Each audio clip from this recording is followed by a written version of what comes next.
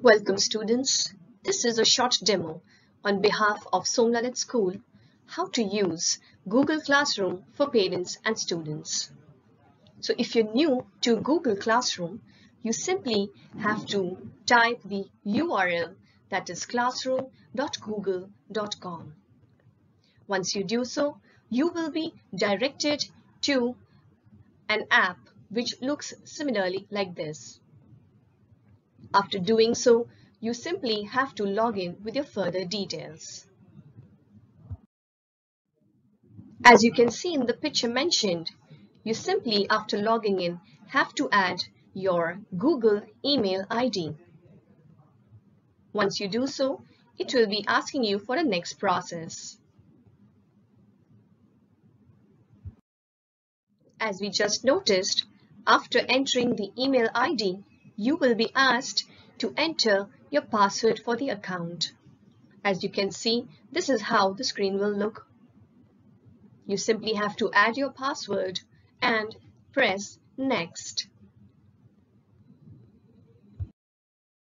As soon as you log in your email ID and your password, you will be entering the Google Classroom.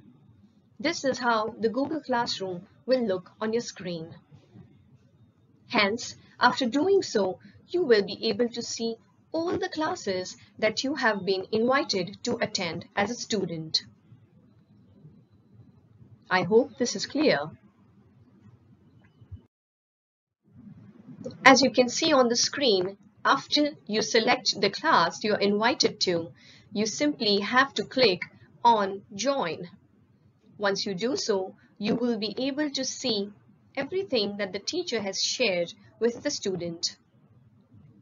You will be able to enroll yourself and attend the class of that particular teacher. Once you accept and join the class, you will be able to see three sections.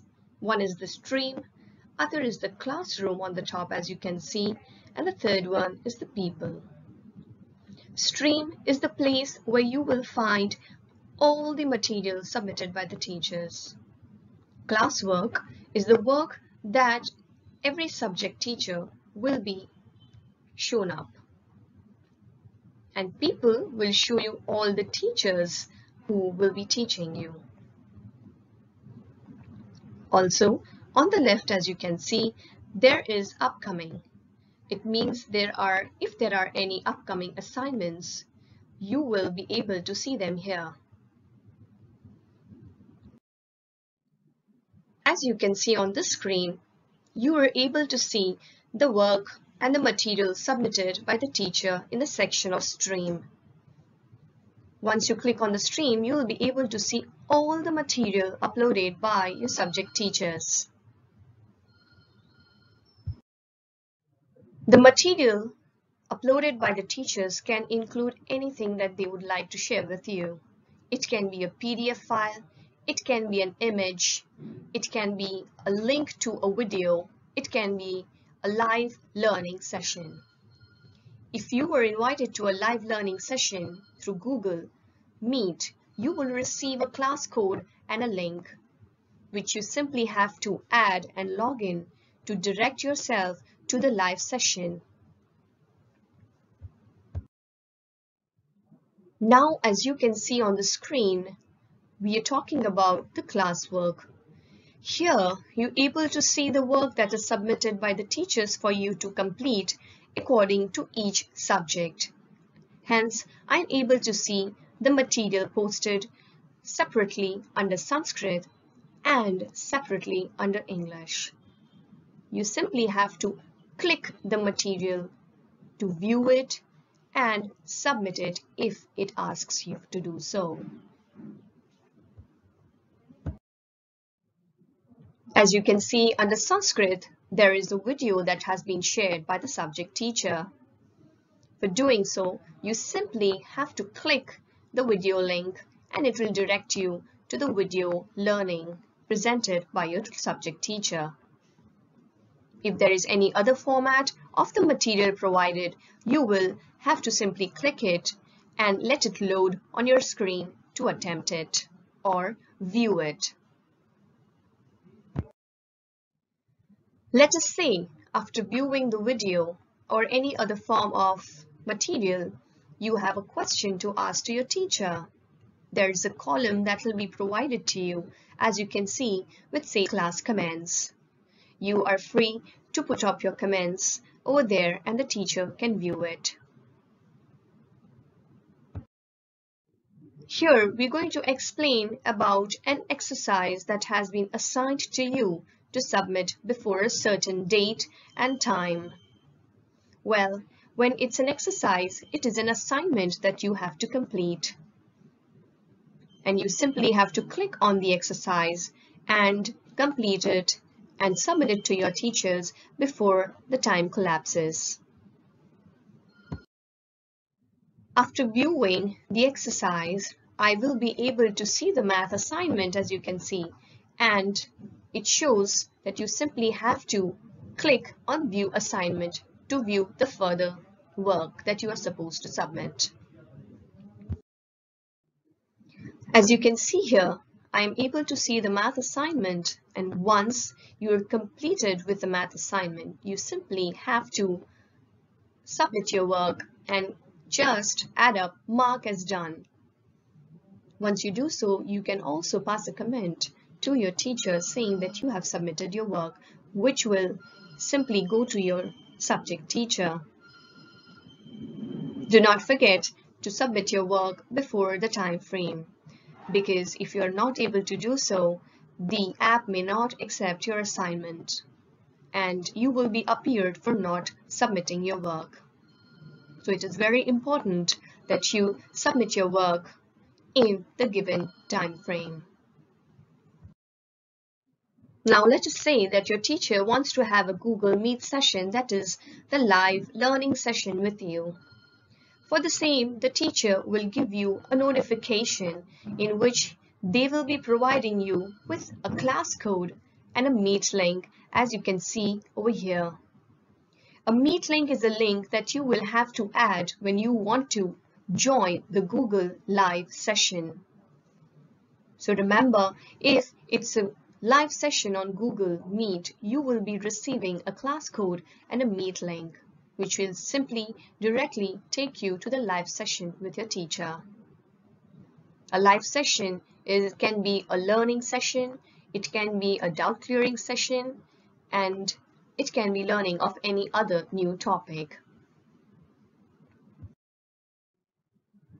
Well, as you can see, the circled, we have mentioned that tomorrow the math lecture will be live at 9 a.m. So the time has already been mentioned with you. You simply have to note down the class code and the Meet link. You will simply have to log in the live session before a few minutes or during that time and attend the live session presented by your teacher. As you can see, after entering the class code and the Meet link, you will be able to see yourself on the screen as a student. You simply have to click on Join Now to view your teacher and be a part of the live session. Now you can see that the teacher and the student can be appeared on different screens. There is a small window that will be appeared as a student while the live session is going on. And there is a one-to-one conversation between the student and the teacher. As I mentioned earlier, it can be a doubt clearing session, it can be learning a new topic, or just an interaction between the both. I hope this much is clear by now. Now, let us say during the live Google session, you have a certain question to ask to your teacher. In that case, you simply have to click on the message icon and it will direct you to a message option that you can send to your teacher. You can see on the right side that there are two options, the people and the chat option. The people will show the number of participants or students who will be attending the session along with the teacher. And in the chat option, you can ask a question, just as this one says, "Sir, I have a question." Immediately, your message shall pop up on the teacher's screen and they will be able to address your query.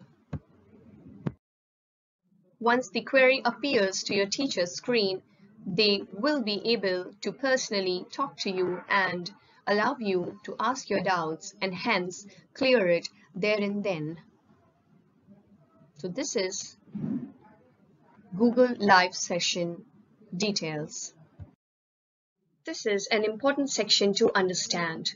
As you can see, at the end of the page, you're able to see the audio button that is muted. Remember to mute your audio at all times until the subject teacher wants you to unmute it or answer any questions personally asked to you. You will be able to keep your video on because the teacher may want to see that you are listening and you are present during the live sessions. That is the end of a short demo on how to use Google Classrooms on behalf of Som-Lalit School. We are glad to serve you and we are really happy to give you this new way of learning experience. Hope you will enjoy your live sessions. And in case of any queries, we're always there to help you. Happy learning and take care of yourselves. Thank you.